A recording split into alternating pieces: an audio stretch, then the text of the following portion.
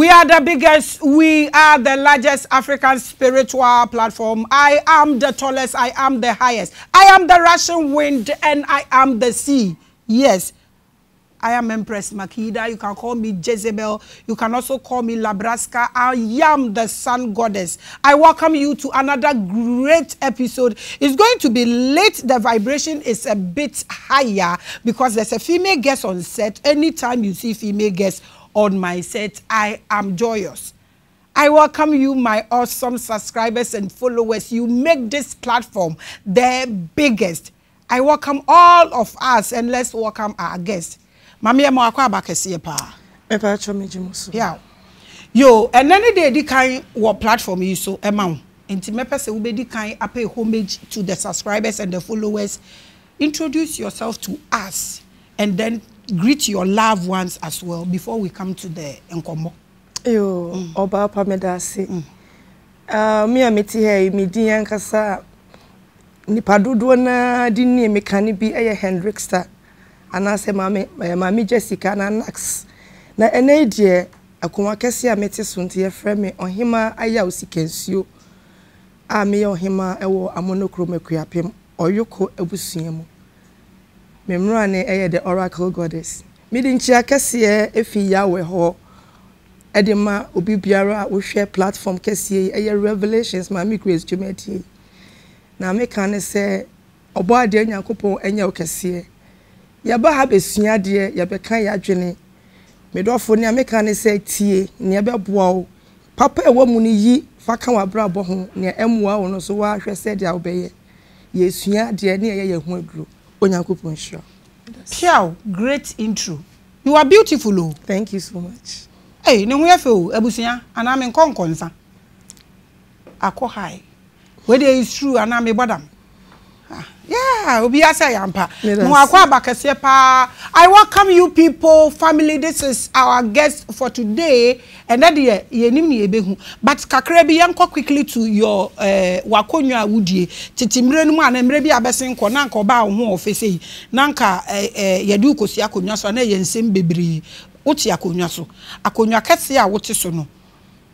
Ede na wo behu wakonwa no ho a unya wo be yen sakra ye kese ewo ho de na wo pese wo sakra ewo wakonwa ne wo manfo abrabum. Yo me da say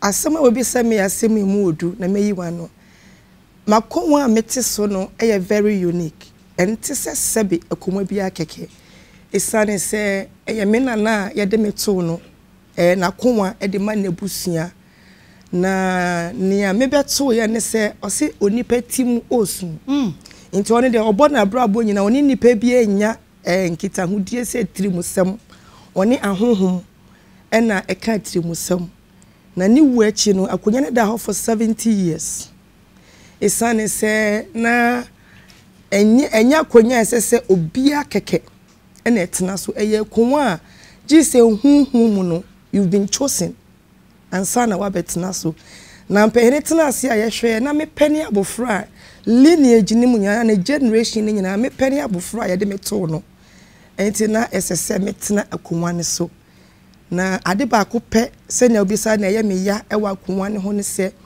abrewa ne de suman ana se menka obosom ana mpehene tumi na chechire akonwa no chechire na busua nanso ebedu memre so no ebi mo ewa abusua ni mu se omo ye Pentecostfo omo ye Presbyfo omo sum nyame enti abosom som de omo mpe nanso ejapade e wa akonya ne ho ne de omo pe na senka me wo me pe a enka meji se ejapade ne nyina de amabosom no na nka omo som omunyankopon nanso esane se makonwa ne gina ho ma enka bom se me hwehwe abrewa no ne na sefo a aba hwete abuo mu nyina no edi odo biako ye ne ntiase ama abrewa ni din atenenti maka abusua ni nyina edi apom ka abusua ni na edi abu internet say sabio bosumi ano nyame me I call them deities e ka ho no de omo ma ho na silence is that it sa pepepe nenso eda so ye adwuma pa eda so ye adwuma how does it work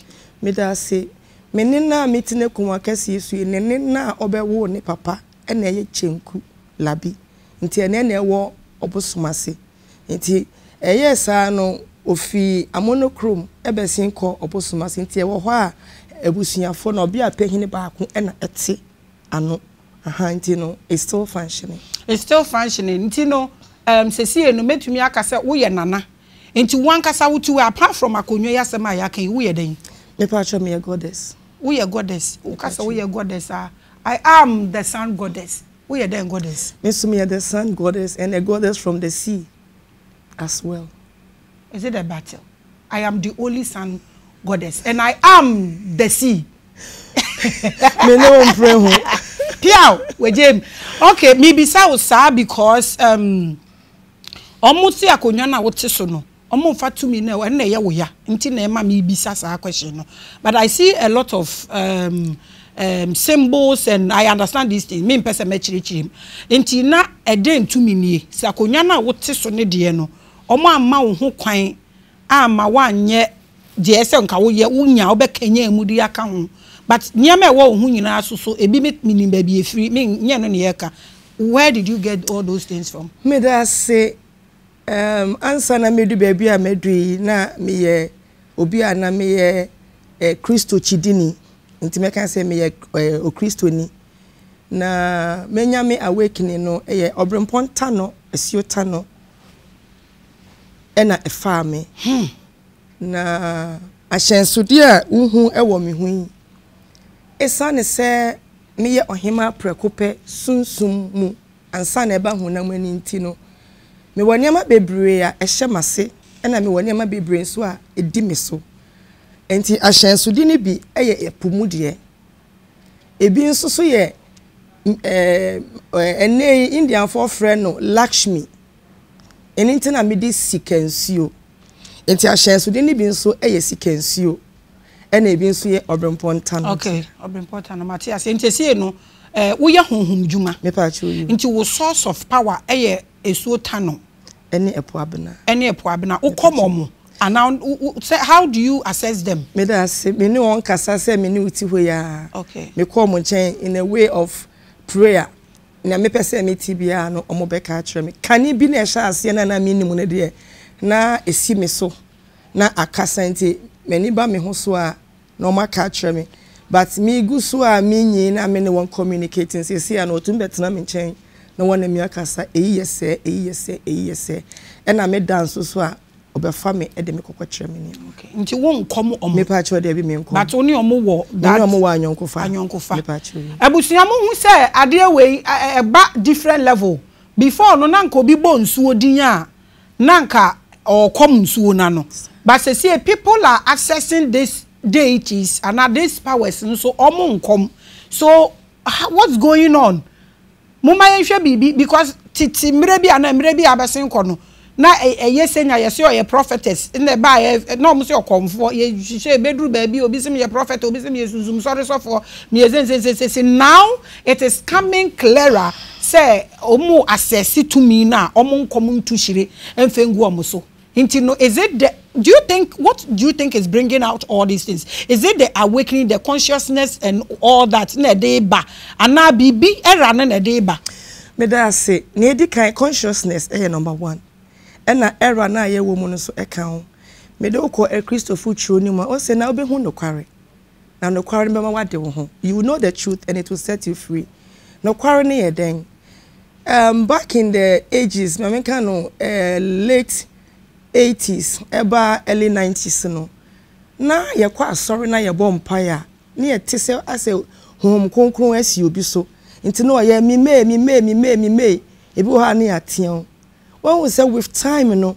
ye hu say hom konkron oba onwusu nipa or ye very sweet spirit. The spirit of God is gentle. Or ye very sweet. Na se won ti ase a na wo fa ni say ye hu me pa cho ati ma say enti no awakening no say wada na wa sorry no when we say adi sanya mi hu no na nya sa na ati o na wo benya akokuduru ene adwene na wo be si ni pi no na be hu say enye ni nyina ene eba ete se ne ete era no nso so eka ho bi obi enya ne consciousness We are the biggest. We are the largest. And then your topic is high souls and deities. And I said the deities and the high souls. Said you will be putting the can't more consciousness and more vibrating on a higher vibration. Any enyame and 2 million ye di boom. And no now all educating and I said, Mrema who kwanya. Not ya head ye say I found in broad life. I just throw it in the comment section. The power is yours. A queer bima or no ye a platform in spokesperson says you in petitions near dear. Eh, a queer bima Judin.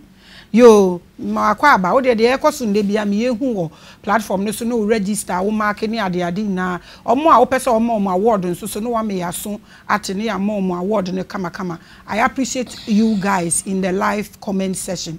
I appreciate you. Enti mami se ya kase high souls. What is the difference between okay, what is high soul first? Beda si mami. Se ya kase high soul a okra ya suma from divine and I say divinity with a mission e wa asasi we so. Nia SSA nipa yeti ase ne se yen nyina ye baako but yen nyina anya baako. Mami fa me nsei enye ade. Ubehu se efi ha ebesi ha enye pe. Ubek wan hwa beka se oyi e na oye kese nenso nye saa na eti. Onyankopon bo akra no odi dwumedi soronko e de ma okra bia na oma ebia ne senia na hoodin ebetimi. Enti ebi wo ha ohun se oyi de ye de ne fa gyam se onkoyi ni nua obetimi yi naba. Ana se ye de ne fa ensuo mu se onkoyi ni nua mfi ohaw mu a obetimi. Enti in short, a higher soul is a soul sent from divinity and a divine with a particular or peculiar mission. That's a higher soul. What's the difference between that higher soul and a gifted child? What's the difference? You can say gifted child. Oduma chedie obiane ne level. Obi wo honoma oye mathematically oye smart in the brain. That doesn't make that child a higher soul. Ye ka higher soul ye obi a wutumi resunsun na we ye sunsun ade ade bua humanity in all aspects of life. And you know gifted say obi a we Calvins and now we designs.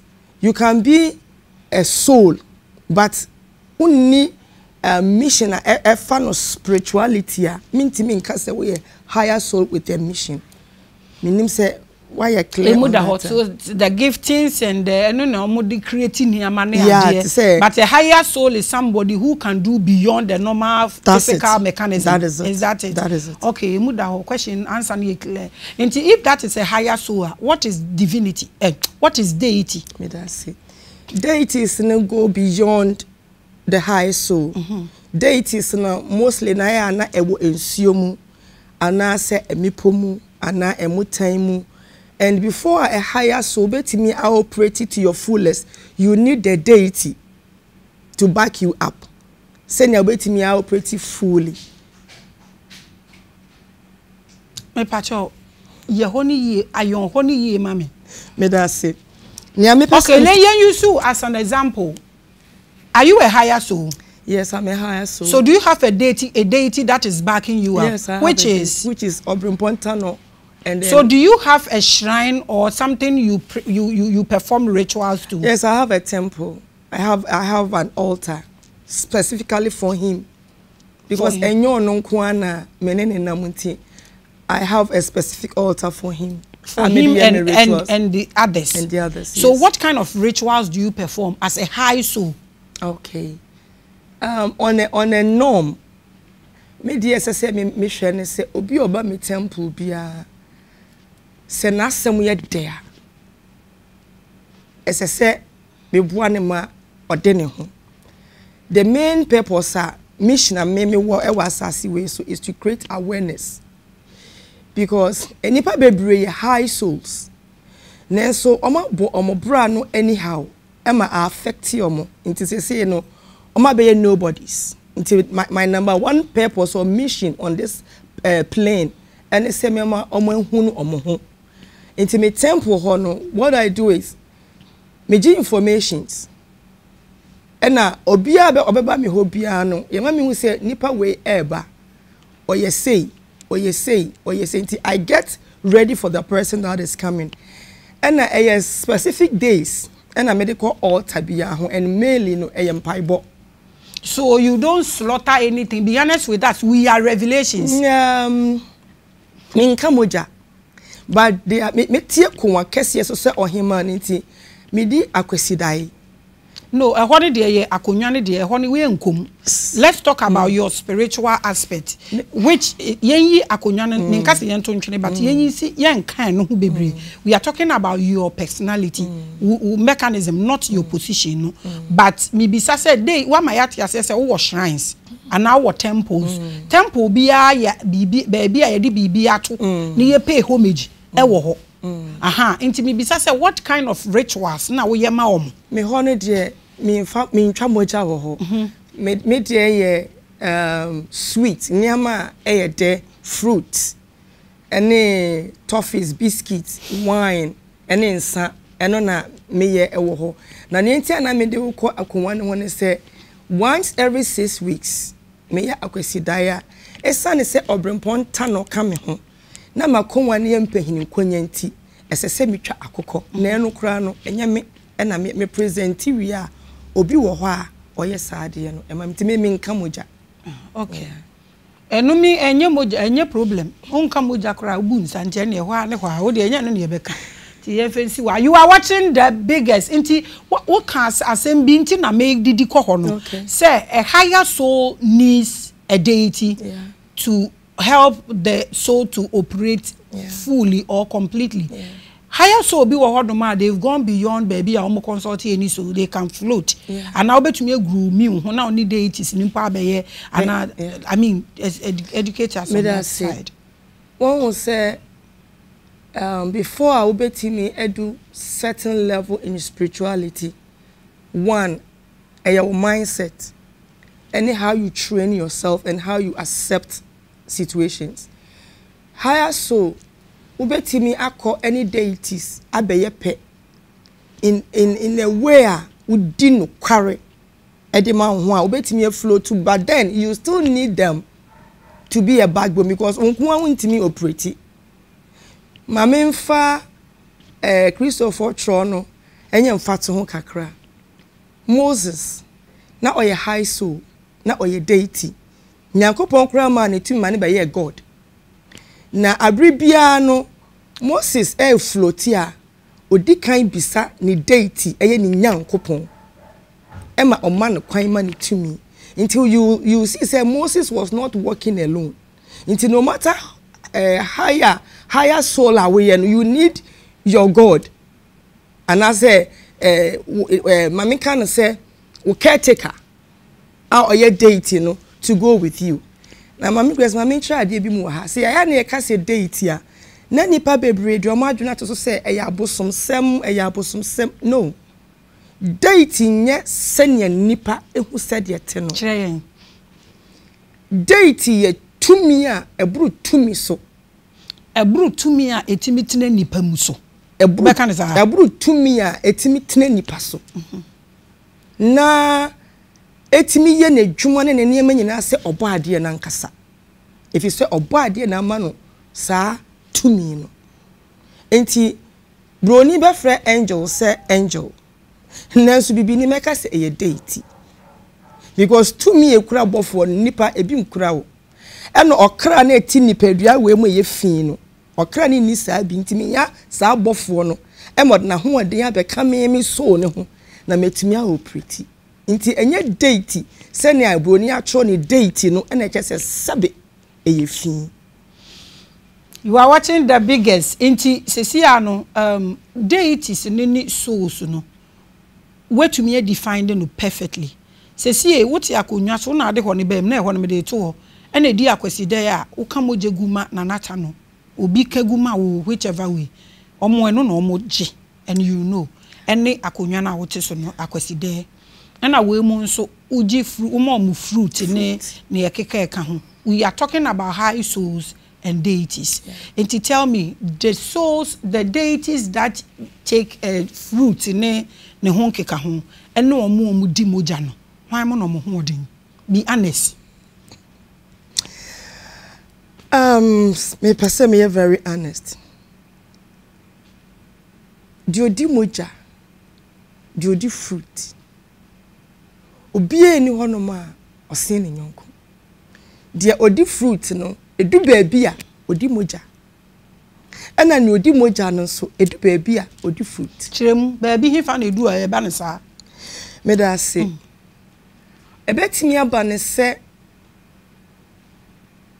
obi beba anase emi bi bedu na biribi pese esi e wo wiase anase omemu ana kro bi mu ana ofidua bi mu na wo date no abeka chro edu baby are sometimes a soul for a soul and a life for life enti no say me ka chro wo say no oye fitaa no ondi moja na me di atro because a bedu baby you need sacrifice mama fanko a Christopher book ni mu Christo ebe yes sacrifice with blood and son odu baby odu enti along the line no every step on the way ene kire afode a esese wo nia eso no ya di moja ene ema enti omu nyina ye omu adwuma pe but in different levels and so different so we conclude pa we can say so you date be edi moja ne hooding so sana na me person you are watching the biggest. She's been honest, Papa. When you came here, into this studio, you came with your people, right? Yes. If I say you came with your people, what you are saying? They were having fun, and you yourself, you were having fun with them. Why are they comfortable in this place? Because they've come to their own place, and I had no do hanoma. Who say, enye mami su enye mhwehwe animu enye partial say partiality but sunsun wati fidua mu ha no ne hote na ni ebie enti ukọ widie mu a hu se wakọ widie mu to ye free say wona you are watching the big we are the biggest and we are the largest and let me person who educate yen said dia ankura biara start spiritual journey na on fano but answer na we start ho no wo hwe social media wawo baby a we ache na we grooming wo ho abedu level bi we are not coming to say anything at least wa beto me ha na wa ba so wahu enti ne wo hwe social media ne the way omo yes spirituality especially mana obi PSC ochenanko na uhu a how do you feel? What do you think is going on with social media and spirituality? Be honest. Me da say facha me na me the type I have been an indoor person so much. Social media no me nye familiar with it because me be do baby me gaining me consciousness nothing be an masono I busy sa intiminya time enkoso but there are few females me hu omo a manage edi mo because ebedu baby no na ekamia yese oba de untimi nya sunsun sem na wo ye sunsun sem a wo ye beifuo entina untimi nya manage ebi mu susu de ekamia yese o hwe obi de no de tuanamo ekomani na senya menye so familiar with that nti me mpese me kokho bebre because one hwe ya na makoka asem a eni say tell me spirituality in Ghana in sunsanso bi wo ho a e de abre oman no ana omo deities ni this high souls no omo wo kwan bi omo nyaa yankom bebo oman no ana Ghana man problem no ehia spirituality ana insunsanso boni bia amba oman no so spiritually won kwache miensa na me dey abom no try na yi anoma ne ma ho educating a particular subject me da say broni kan say be say if perseverance fails force must be applied sharp akwa yes ye bu deities no animtia e wo man Ghana for so long a time to say omo de by force and e pick high souls no enti no we be oba we be ware be mema be 5 onua be bu kwasea we be 5 es no bia ne maame na we fi wa sha ase se nneoma nkoyie ukoye apeno ade apemo no wache watena se we ya be ma we hu se wa peja kakra wadwuma na obiri bia akwaso no wase yi wa ma we be sen akoye se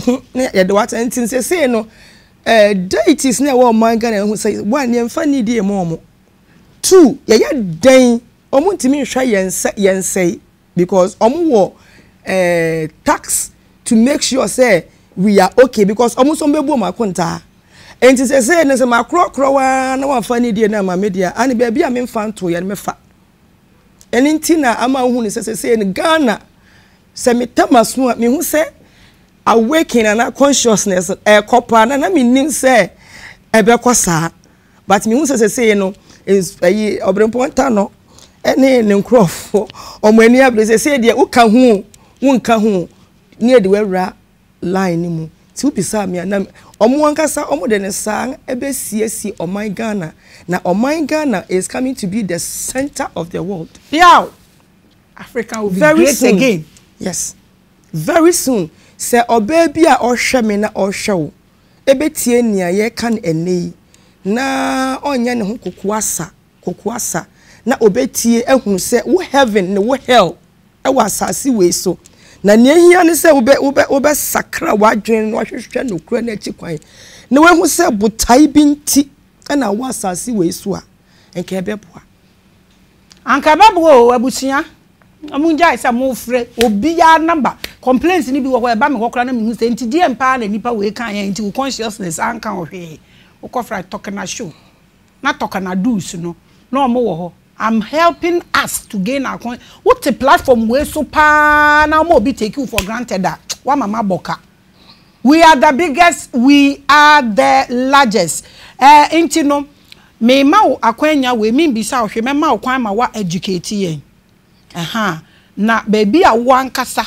wo pese wo kasa ko no eno na me de be ma wo no ma ankrankra bi a o hwe yen ehu science a ohu a e kire se oye high soul how on started say or gaining the consciousness any how ni where any who or which deity are on connected with na ne sun no enye fu non vibrating non to me so on wade a wawo ade so onyini ade a wanyini ade emu da ho me mpese me durawura mu ntina me de nyina bom e de ama wo no so da wo be kasa na obi ate ase oba pa me da ase ne di kan no na me pese me kan ne se me de yem fato ho e de ama growing up as a child no na me so da ya me tu fa wiem ebi wo ha me hu entroye se me betena hey be bia agudie say ye gold and ye sika and chemical bi a hye me sense ena fe no mete ho a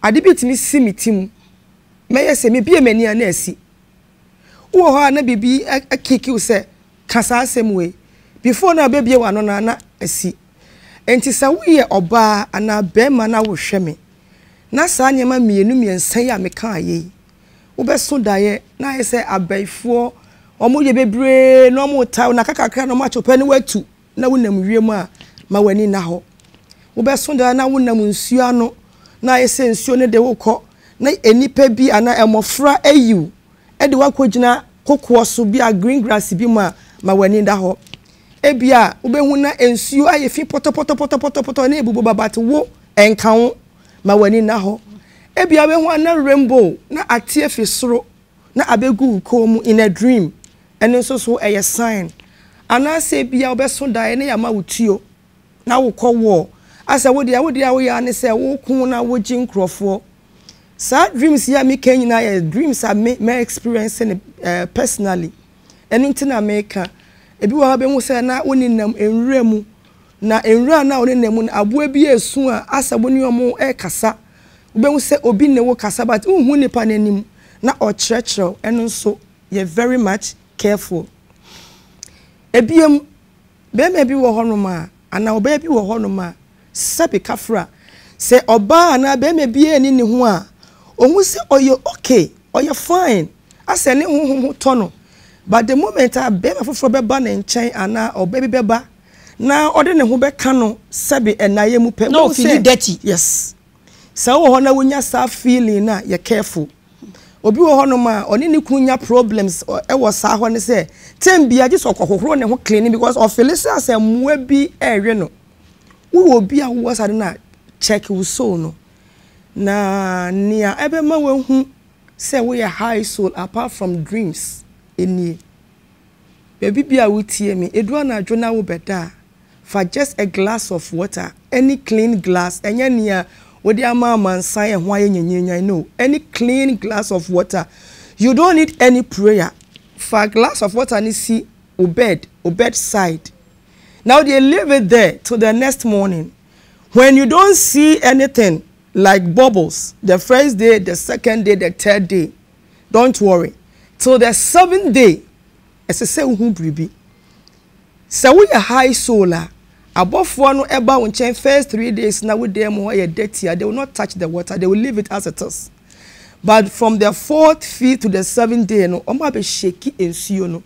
Until be sorry, you see bubbles still coming up, even though you've left it over previous night. Actually said there's something special with you. As I said, we ebium when you will be din komo. Na ohwe w'anim din no bisa say we hwan a nipa ne hu biribi nanso ontimi nka enti no se we bisa ne bibi kurampo na wokofie a wankasa fa hwehwe tenase na wo de kata w'ani na hwe w'anim e wa hwehwe anim wo kra na ati wo mu no ebe kengu waso who you are nese me akire mu a eye bebre o kire mi sak wa kire kre tu nti fa ka mienu de fa mienu pe ka ho enye bebre tu pe me hawa dwen o mate afei so no se na medi kan kan no wo obi a uti eni wani achi ha ta woso a ta woso woso keke krampo anka be fa ne sa but yenso na said kiki waya fa mu jirim ho sa wo ha so be say wa abdomen ha na yesi ase ye the vibrator ahya ho na vibrate.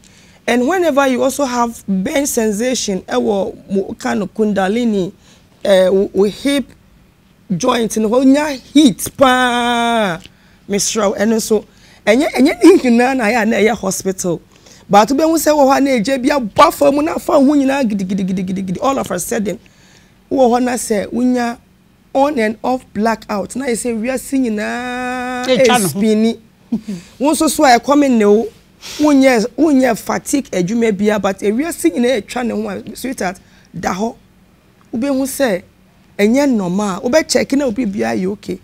Maame Grace na meet me that hospital by 3 months minimum series of a year test ayenye but ye hu hwe ti we hu but me betina say hu say no mani achi e wusu yi ene me heye timi sometimes me heye mitmu say me gina me mitmu say ho na pai mienu lie edaho and one kasa hu hwe wani wan say no there's something different with you enye normal when you see all the signs enye normal mami baby o kasa pai no na nipa bebre kasa be pai wa ebi wo ho awo wo hwe wanim de bia bon se dako bi wa wo sori anapa bon se de wo mu na wanim line na e ba ho no bon se line na ba be da ho won eno na wo pa kire no be pese wo de ba akoka wo na wo to aso because de me bisa wo ne so na me pese me bisa wo question for mo tai hu owo especially owo kakraka pa na afa mo ho round na mo timfinfini for mo de ne ka ho omo hu owo fa ka wo na afei to aso ne yenko na me nim se wo be bisa because we hu se me your dada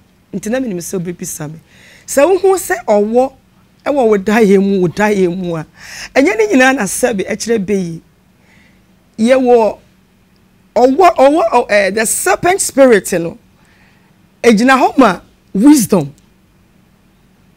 and ejina homa kingdoms ye wo the cobra kingdom ye wo the python kingdoms and ye wo omo keka bebre no se wo se owo bi eba no anu bedi agora sweetheart ufipumu straight owo ni bi wo hono ma oye ensuo enchini nimu ewo na maame nya very simple. Physically, se usro owa. Uye bia. Exactly. Hey. Exactly. You are watching the biggest. I didn't actually say anything. I was just trying to ask. Manona intimian constructor assembly. Intino, tell us, people, you won't. I read who sempa what dear we mun say. Asama ye ken wahu spirituality no sebi akwakoye to say Ghana Education Service. Embra akwala na 16, 18 na ne natural or ne natural brain no enyi odi be create niama no na odi or chima doing by force akogina reading ne de keka ka ho so ti akwala ne be wie 18 20 years na adwena akogina book ni wira fi ni creativity ni nyina sanity. But se see me danyame ate se nkola na omo university se see no de oyeti de oton rig. Exactly. Eye me de papa. Exactly. They know their talents, they know their giftings, and they are going along with it. This era itself is purging the system. So I am happy, but this is what I want us to talk about. Okay. Se see no spirituality no yemboa omo omatoto form. Yeah. Utu we uba ha we hu. I mean, Juma ewaha. Obia wato from bia to the lowest level. I want to make sure so we nyane. Enti no nkrofo ohwe yen. Eniama 5 na wabobosi. Bebre dia na yet educational system no level no, they are great souls, great talents. I'm trying my best. We go through 4 times meditations weekly. I'm trying. Ayahuasca is going on and all that. But me pese wonche nipa ne doso. 33 million people in Ghana. Oni pa bia ntimi hia omo nyina. So wo wa he fegu wienum niama obobo so ankrofo hui. Obi wa ho a osa na ohu. Sesi onyi ye no ohu bi ebi kra so da ya omo kai all the chakras are blocking and all that. And no na nkrofo ankasa hwehwe. Inti no sesi no omo nenam na people are just taking advantage because omo need time. No omo nya abotrenti kire yen obi wo fie na o hwe yen a. Niama 5 year wabobosi chire omo obi a dia on starting yen starting fi omo a omo atoto fom no na omo de ni niama agugu so niama 5 steps a omo betumi afa so akanya omo na ewi a ye de aba how to connect with the deities. Me da say ansana me fi eno na se no me pese me di fi ba bi ba omo say ya na a Christopher Bible no can be say seek ye the kingdom first. The kingdom first. Wasiaka said, don't you know your bodies are the temple and the Spirit of God dwells in you? Nyame pese me kani onipa bi a wo hwe me a wo tie me. Onipa dua we na ye the kingdom of God.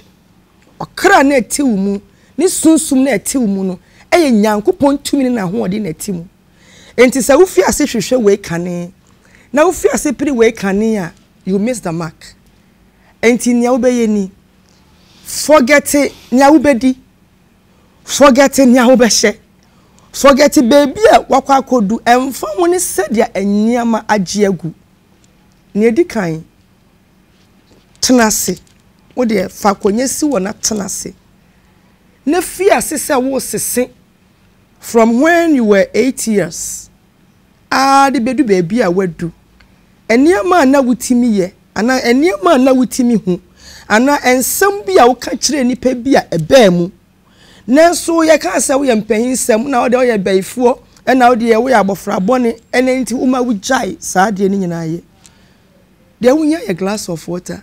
I don't know say bia me ye ensuo ni ntina ya. Don't worry, you go ahead. De wo nya a glass of water at any time or any hour of the day. Just pick the glass of water. That is when what na se na wa hwehwe saa de mu. Just speak to it and say to yourself, say, I want to know who I am. Ode ko hwema asase. Ana pedua bi na ode hwema no. Ana pe flowers bi na fama no. Just give it to nature and the universe. Obe da na jo no.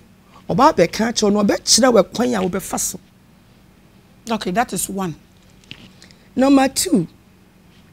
Onipa bia ye nama ye do crossroads. Sana honhom edu crossroads and upe baby ejuma hodo eye hu ekoso eye crossroads enti na se watofam kra na niam nyina giagu Now we need me quiet fast so aside we see a would the bomodiana pe and quanta either a 3 junction or a 4 junction. Now there's sa anuya kakra.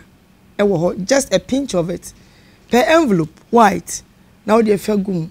And a job beda. Per enchine aboadiano. Take just 3 stones and 3 per enyakesiakesiye. Now the faka home. Speak to the earth and speak to the salt. Catch them and say, Opese wuhu near asay. Now who kwaya obefiase a connecting. Fashion usumi asenada. Na me pa cho say we decide we be share usumi ase yenye no your boyfriend dem.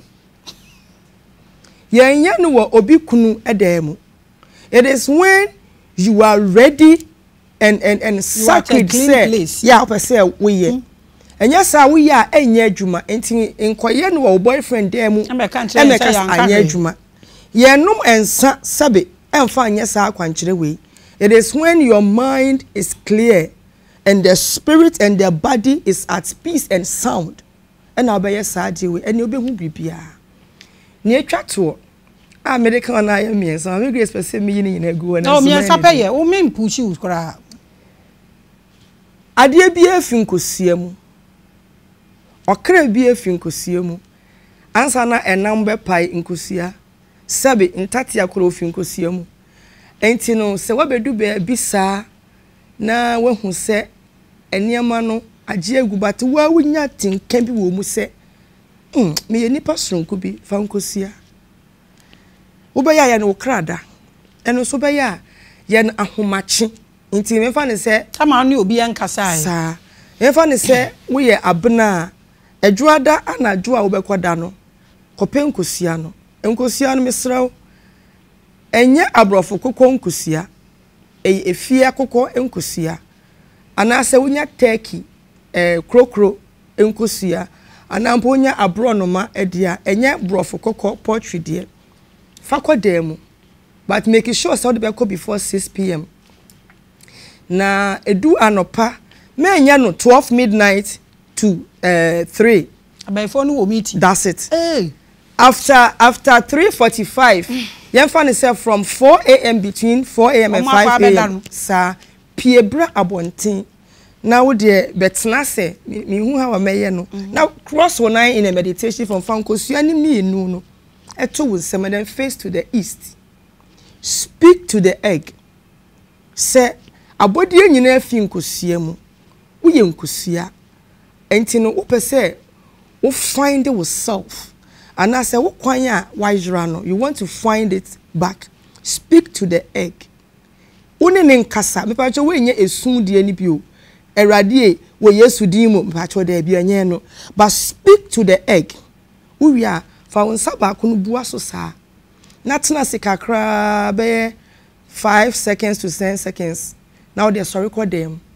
na fa nkosua no ekoto bo mu fasi ho ebo anopa 6 fa nkosua ni 2 bucketa obi anware mu na fa nsuo gu ho na wo de fedware but in fa semina enware sa nsuo no wadware awie no nkosua na eda nsuo ni mu just fa nsuo ni keke ekohoro ho wawie nkosua konua na di hwede besi nsuo no de be no river water and rains water and pipe borne water which one works enka rain enka rain water na river water no yeah perfect but ene ya na ho ayeden enti no se wo pipe water abrochire for ni titiri ukoso wo land ye be chi wu sa enti no obetime the pipe water a boil ba me pa cho ensuo na wo de boiling nkosua no e ma ne nye bebre ena ne a wo de kwa kodware no so enye bebre because we dware wie so you just need enkosi yes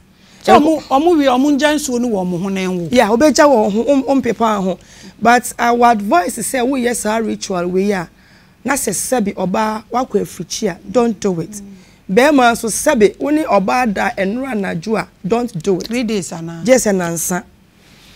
You are watching the biggest and the largest African spiritual platform. Ti yenya sebi o ya toto form na ye try say ye be sorry no.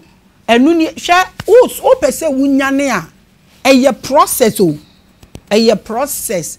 O meditate kura na wada. Inti se ukonya power na power ni betwi afa so e be drive wakọ baby a onye ready say obekọ abusia me pese oti ase se obetumi afre bibia e be fa bibia honam de aba de obehu pene se ade a me frɛ ye nya anu nie ene se unim adeko a wo frɛ eno na ya me ne wo eka enti sese maame yehu Ohemaa yehu said ya wo be ya wato form a wo be sorry are there any food science say nipa ni didi ni ade add it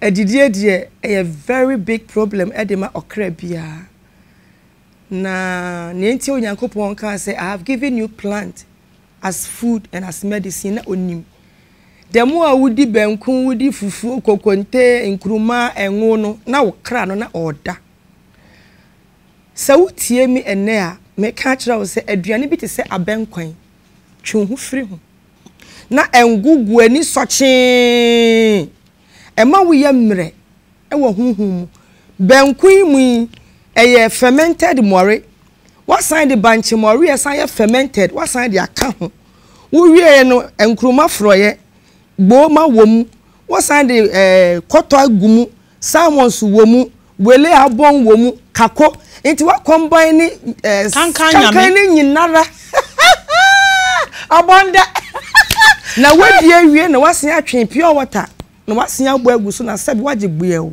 that's your condition esiwu so enti be hu na wafu na ya de hwe adoadoa oba sabi be hu na wachi no aka komu na wafu no ne wunufuo ne dikan but o kwa na wa ye formless wa ye square because we didi bidie kotoku that's it Maame bi mi be gu obi adwuma wa ha na we bi san ho se sabi denti na nipa tumi sunlight okona se wache asejana Maame Grace on kwa adwuma that day na be hye ne papa onye opoku anto anguso na ngwa ne tayase no ya mpe kanzo no ne ahye no aya fa kan na anti 14 so se sakanzo no no de aguso wi wo wache a ye de ahaban ye de beans ye de emu Yasandi asaya she.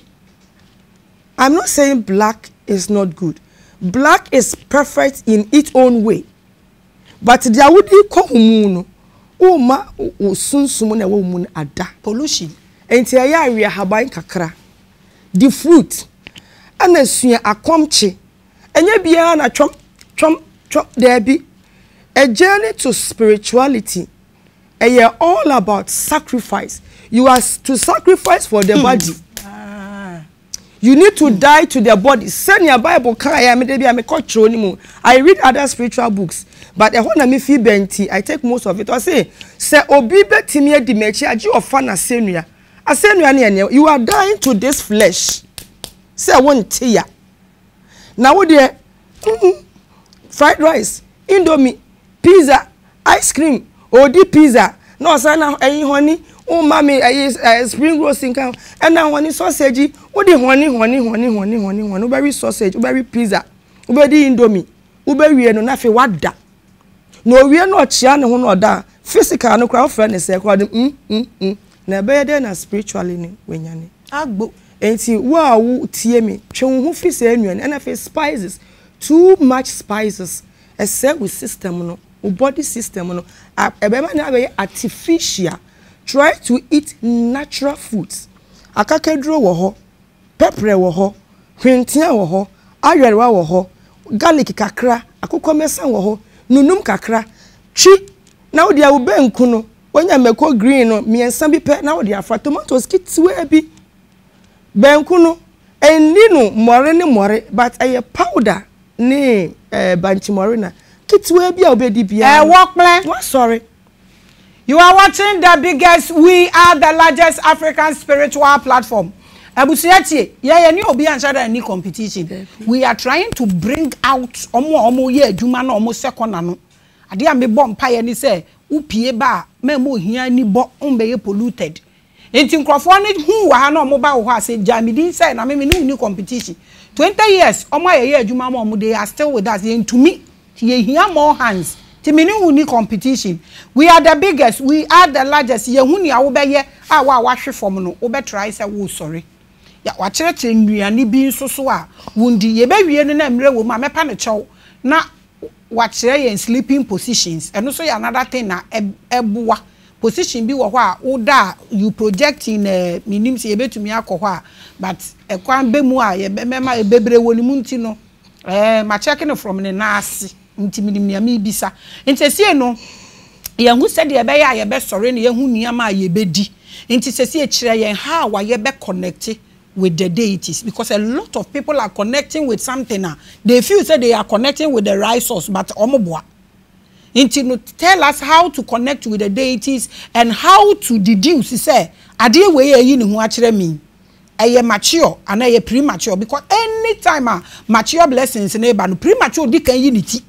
Ti say when in na ho you end up carrying something na ebema or limitations in teaching. How do we connect with the deities? How do we know this source is where I should stay, or adie we mean pamono na papa original no way? How do we know this? Me say deities na ye kano and na ebi mo ato ni dey spiritual marriage. Enti no be kona wa ma ye de enwu na ne mama so ni epia na ohwefom na osore ni epia na ohwefom mi nya ni mu me de ne be ko odo ye wu a wutie me. Spiritual marriage egu ahodo obi wo ho a wodi a ene wonam no eno na de wonam o me aya na me de media ya mfato ho na Maame Grace se na me nim ne na etimi mu eni nipa na me ya nka manko we 30 years e wa de pam ho no debi nka man we 30 years for just sewing ama sebe obi wo ho no ma wo hwe no said yote na delay kakra bi a wo delay no na de pam ade asem obeka akiro me mpese mekọ ho na ne atini wo obi a wo ye artisan me find say fashion and design and beautician we say adwuma na automatically you have a spiritual marriage which is good and which is bad. I'm telling you. Obit me kosunya de pam so many years. And father. He doesn't belong there. Enya no fi. Oni kun wo ho. There be. Obi su wo ho a wodi ni du wo se sia dia wo be ye biara obeka ache. E woni di enemu. For obi ko no nkosia na me de makeups na ya me fe. Obekwa kwatina ho 3 years ye be change school emfa. She wo hwe broni a owo ne ba na se abofra no chance ye se otutu niamegu a ohu abofra no interest. Maame bi wo ho no ma ne besua but opposite ne kaba. Bibia na akora na boduku na oye ne hu pahini oye tete. Easy. Nanso yede ya no ekasama honhom na ewo mofa ni mu edum. Me ba wasem na obisa me ne so a. Ugya me a baby a mekwa akofa na de nsam beba. Ko ho.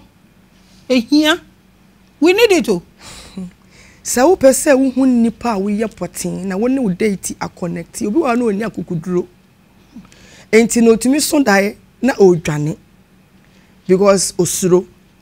So when this spiritual person bia wo be contact no ama na wura wo akashic records mu akoyi nipa wo ye ede abre wo dia nia wo be yeni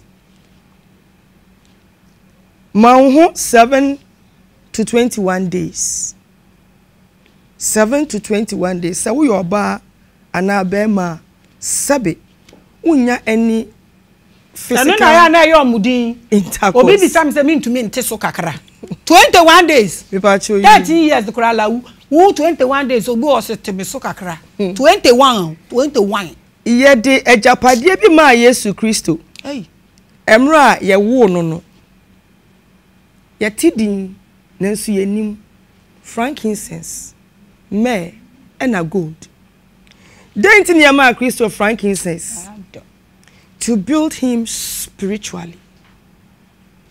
Myrrh ejina ho say den gold ejina ho man sponsorship me na menka me de be hye kotoku mu ya kire omumpo yo enti onipa bia wo hwe me de common ayi a ne po se de ne bo aye den pa kane no na ehye 50 pesos but enne wunya ehye 50 pesos wo dia wo si wusuro untumi nkọ ba bia enko bisa wo akiri pehye na pe ayuwa ketua anase bola wo hibidie wo mu a emmo anase enkache fire sa 7 to 21 days Maame Grace undi meko unda oba na unda bema menkasa wuntimi nkọ adwuma obekọ but you try to stay as clean and as pure and as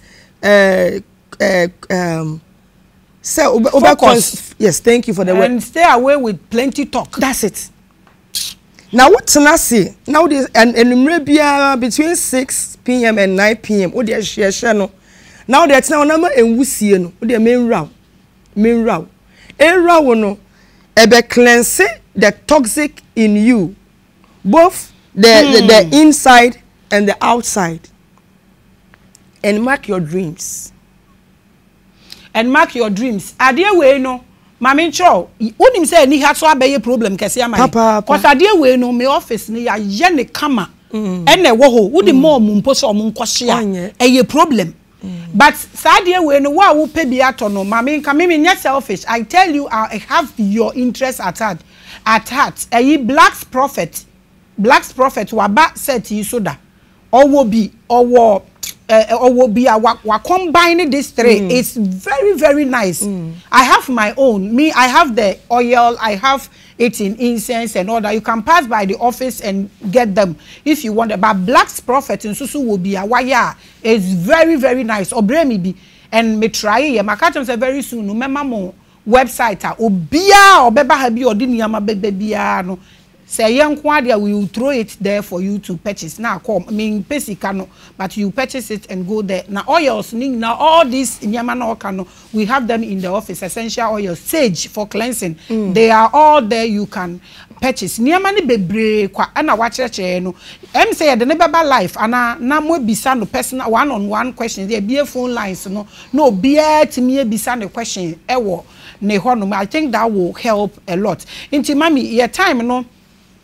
Aba ayemre no abobe enti sesi ene de aha meti wuni madwuma ameye enti omo adeda no one ena omo aye wo omo no soso abusua ye bedi nkomo bi enkrofo bi e de adwuma bi aba krom ha na adwuma no omo de aba ha no omo esisi omo offices ne wo ba bi asebe kafra omo a vulnerable women baby a omo woni ba bi asebe ohia wo no ho na omo esisi omo adwuma ne wo na adwuma na omo asisi wa ha no ne purpose nyina ne se omo be stop new generation na omo baba be take over the world no me kan no kura kire mo na ne omo ye ne se omo ye sa ade na omo ye na omo ti ade no na so na omo ate ne takrema sebe na omo ate na chi baabi one day meba out na ma be yi ato ho na omo de aye bibi.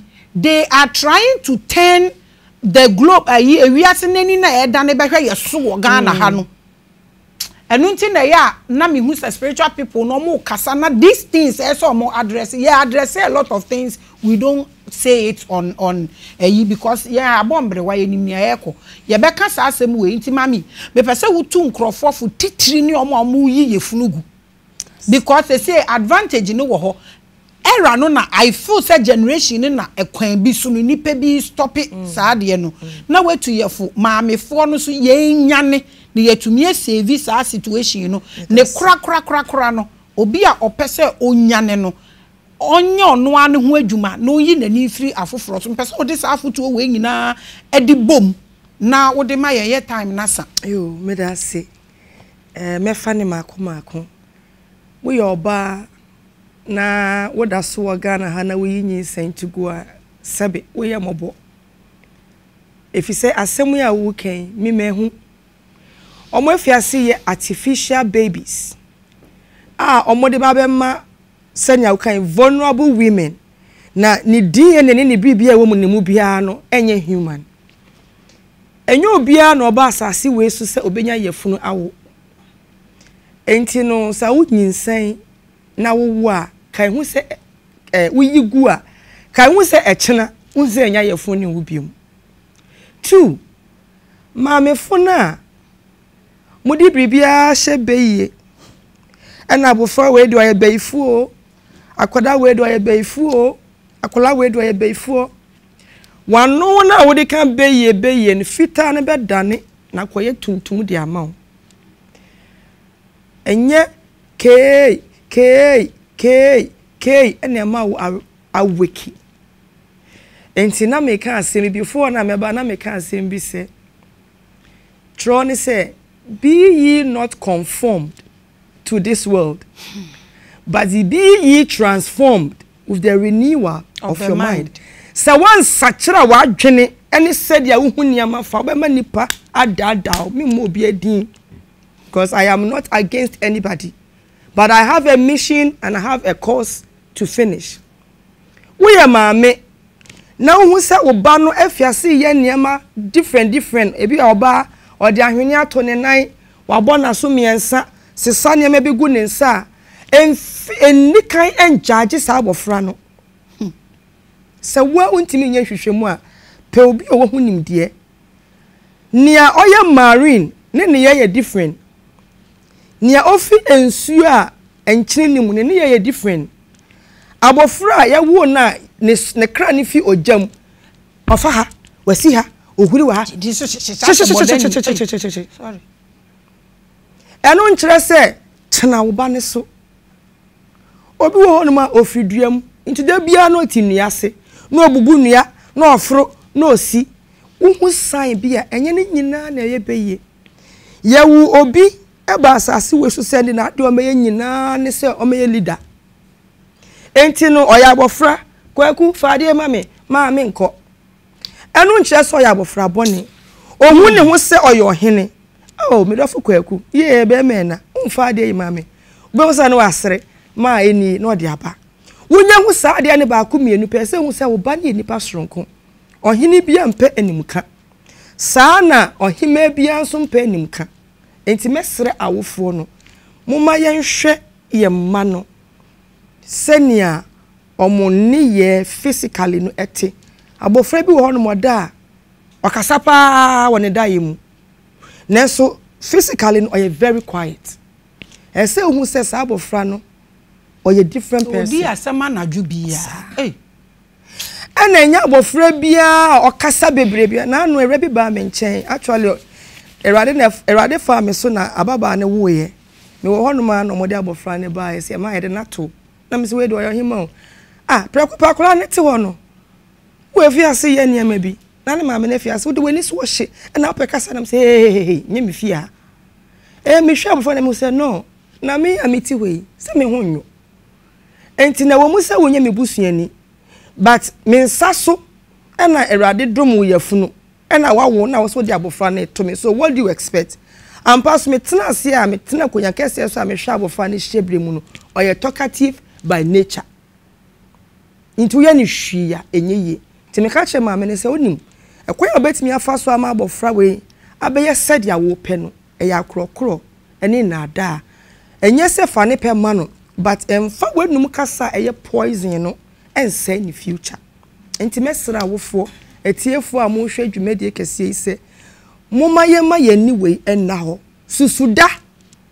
susudi nkomo watontoma egu adaka mu aye bia wo bekobi edu Sunday na wanya atade foforo a wo nkwa asori de bia wo gina park so bompaye anaju bia nenso umma apra bone wankasa wa ware egu essay set up bowa boso na bisa wo ho se aden mama unim said bebre nim se na Yesu asuafo na e ma aka ho asembe na obeka ne hei oba bia wutie me tumi ewo wo nsem tumi atiwu mu oba bia wo yobo ade feminine whether the masculine like it or not every woman is a is a god and a goddess yene ye creation tena sinama sa tumi na ewo mu no menu ni lady na jai say wadwene nia ubedi nia ubehye ene nkrofo ho nsam keka ena asam esie ye weyo ena weyo adanfofo ne doso it is about time ni konkonsa asam emfa no asam esie wonte ye yesi maami enye wasam nyomu bedi ni nyomu behye enye wasam dwene okra na eti wo mu no ene wo mana omudi enuonyam ba asase we so wankasa wodi wo suban ne wo ne ye ne wano ebre o mase no hwehwe akiri kwan pompa ye bi so obo ade ask the universe to open your eyes mina wonim se obi tumi nya accident na niti aboho no kokoma omra no enipa foforo obi tumi toa na tise ne ade abonati ko ka obeso no we lusu ni memory nyina but on say fiase se okasa no na oye new person obi so tumi tena ase asa ade atomani obeyi no na ohun ni ama different but say dey bia phone shower so na wo chat na wo nam social media na wo practice everything you will never find yourself na wo be koso atenemu sa senya cho ne kan say no okoso ye fi no obe koso aye fi na ne otene ho no be koso atena kunkun me de tie fo nyina ase yo pia o fa wo number ma ya na